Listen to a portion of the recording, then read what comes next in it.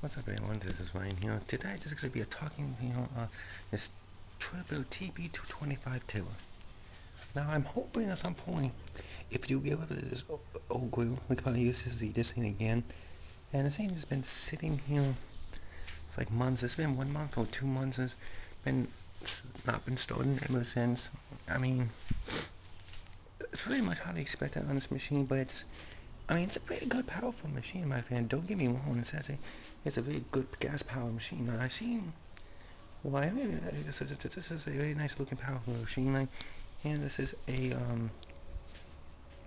2021 model, or the 2020. I can't remember exactly, but I think this is a 2021 model. And you can see this has been used in 2 years of use on this machine, but it's not really that bad exactly, because I mean this is actually the most more powerful gas powered engines. It takes a second to warm up because the weight of the two-stroke engines, and it's because you can see when I try to gauge the fire, it sometimes likes to die off like that, but it likes to be cold-blooded, which it's not bad though, but it's definitely is a very nice looking, powerful machine.